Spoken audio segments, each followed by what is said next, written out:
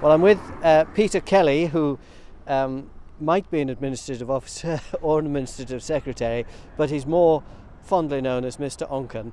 And Peter, we're just looking at this building, which I gather is about to be demolished. What exactly is it?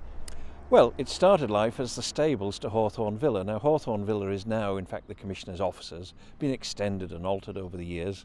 Built in 1852, finished in 53 by Mrs. Chubb, who was the widow of a Royal Naval Commander. A long tale to that of her going to prison through debt, but we won't go into that. But basically, the stable block out behind, when the Commissioners purchased the building, was utilised for a number of purposes, was let to tenants, and eventually, when they started their own refuse service, then they utilised some of the building, and then when they went mechanised, they in fact roofed over the yard very simply, very cheaply. Cherry Kane, the architect, just produced a scheme of metal roof trusses on pillars which dropped in behind the stable yard wall and also against the stable, and consequently they doubled the space virtually overnight in which they could put in their petrol-driven refuse vehicle. And of course it acted as a store for other equipment as well.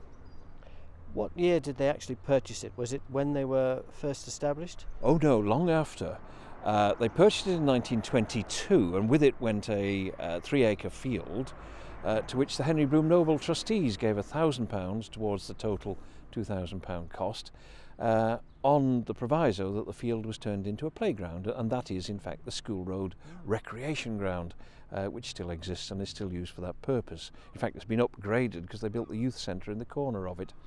So this really is a relic of a century ago with the old petrol pump. It's seen the early days, the horse and cart collection of refuse, right up to the modern vehicles. Do you still keep some vehicles in here now? Yes, all the vehicles which are used for house maintenance, maintenance in the park, etc.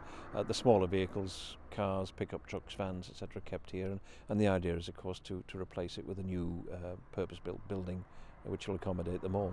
But the huge refuse trucks, of course, must be stored elsewhere. Yes, they've gone down to Snugborough. The Commissioners, they couldn't find anywhere in Onchan, so we ended up buying a plot down at Snugborough and building a brand new refuse garage. So the refuse collectors sort of meet here, go down there, do their collections, and this is their canteen and depot still in this position. The petrol pump to which you referred, of course, was put in when we got our first petrol-driven vehicle, and it really is a relic where you have to turn the handle, first of all, to bring the piston up, so to speak, to fill with petrol, and then as you push it down, it then puts the petrol through. So you can imagine the time it would take to fill a large modern-day vehicle. But in fact, that's what was happening up to 5 years ago. So it would have taken almost as much time as having to take all the rubbish up to the point of air and come back. Indeed.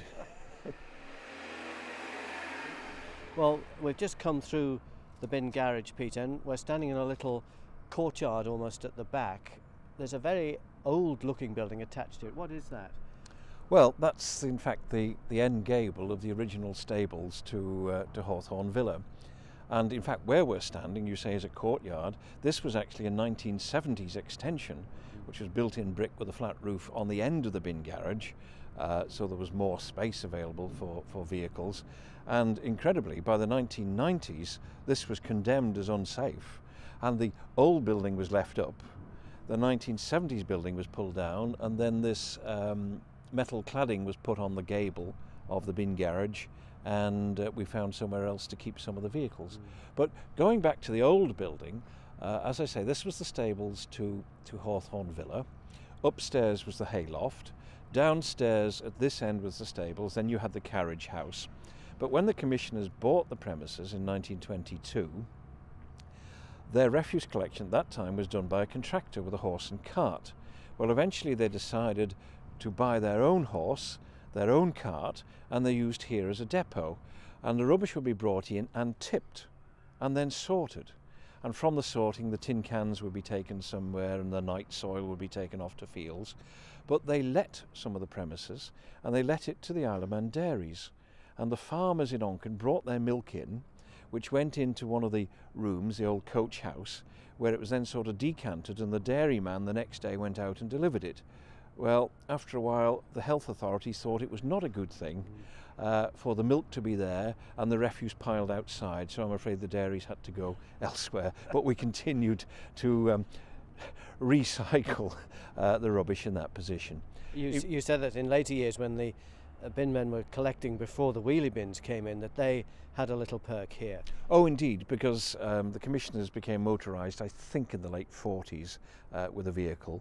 But of course, everything in those days was in galvanised bins, which they tipped out. Well, if anybody had left any metal out to be binned, the bin men would put it in a tray that was under the lorry. And as we progressed into bigger and better refuse vehicles, there was still a tray underneath, and all the metal would be put into the old stable, and then twice a year Mr. Osborne or Mr. Smith, the scrap merchant, would come up, bring it all out, and the perks were there for the bin men, that they actually got the his money for all the metal that had been stored. So even in those days, a certain amount of sorting and recycling that Mrs. Crowe would be very proud of. Oh, very much so. Well, whether she'd be proud or not, I don't know, but yes, it was going on. Now, upstairs in what had been the hayloft, when the commissioners expanded with the number of houses that they had and decided to take on their own maintenance staff, then that became the joiner's workshop. Now there's a brand new workshop which complies with health and safety and the rest, but the workbenches from the, I suppose, early 60s, etc., are still up there.